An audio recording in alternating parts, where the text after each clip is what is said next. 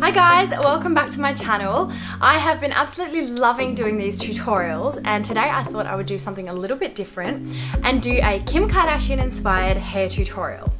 So I absolutely loved the look that she had at the Balmain show earlier this year, where she had that swept back hair look. And what I liked about it is that it wasn't exactly a slick back hair, which we've seen a lot now. The slick back hair is really straightened and, you know, close to the head, and a lot of the time there's a wet look to it. It's a really intense kind of vibe. Whereas this was like the newer, cooler version where it's like you didn't try that hard, but it still looks really awesome, and it's got waves in it. There's a lot more bounce and a lot more volume. So that's what I'm gonna try and achieve today. All right, so let's get going.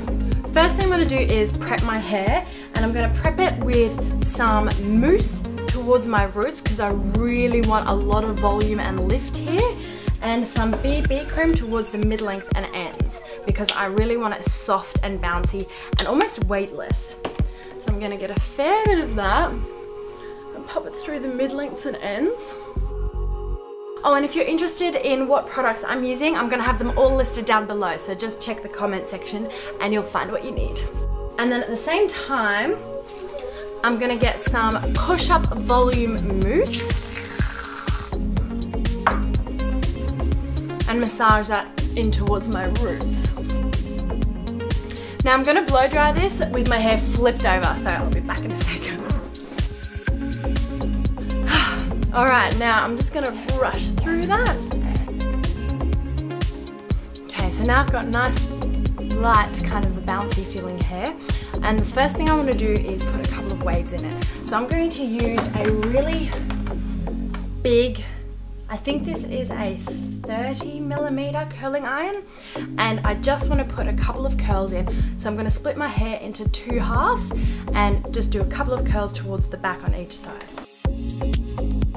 So pin that top half away and probably just split this into 4 and curl backwards.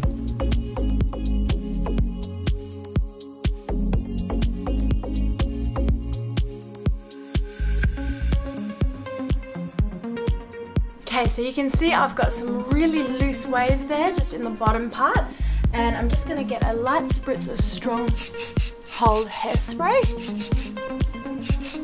to let those set. Now I'm going to do exactly the same thing in the top part. Now don't really worry about getting right up into the roots because we're going to be pushing that back and kind of straightening it towards the back anyway. So you really just want the wave kind of starting halfway down the hair. So I'm just going to, for ease, part this down the middle and clip this bit away, and do the same thing with these pieces.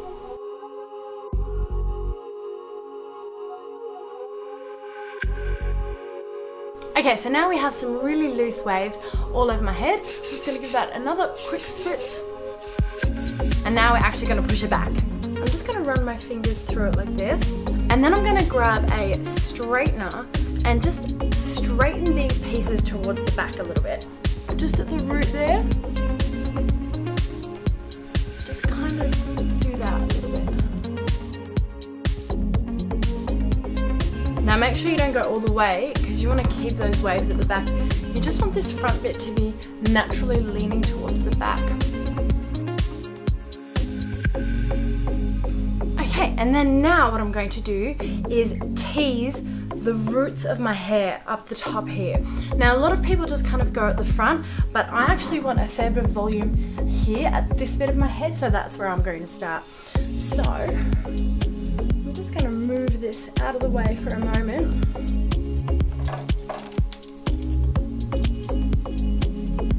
I'm going to put a little bit of this volume powder right here.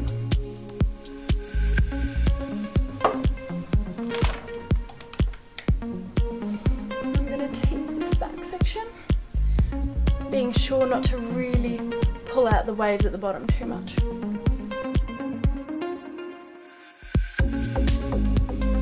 On the side here I'm going to do the same thing, but I'm going to make it tease towards the back, so it's all kind of leaning backwards rather than straight down. And now I'm just going to keep doing that, teasing my head all the way back.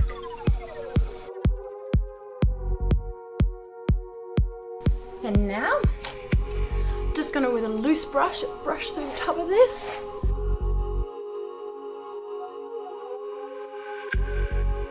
And that's it. So that's how easy it is. As you can see, this is the final result. It looks like I've just been hit with a big gust of wind in the face. But there's some nice waves and some texture at the back there. It's not too stiff, which means it's nice and easy going. And all we need now is a super fierce white outfit. So I'll be back in a sec. All right, fierce white outfit, check. Nude matte lip, check. Swept back hair, check. I think we're good to go. Let me know what you guys think about this look. I hope you enjoy it. I absolutely love it, and I'm gonna do this a lot more often, I think, just to mix up my look a little bit more. So can't wait to see you guys next time.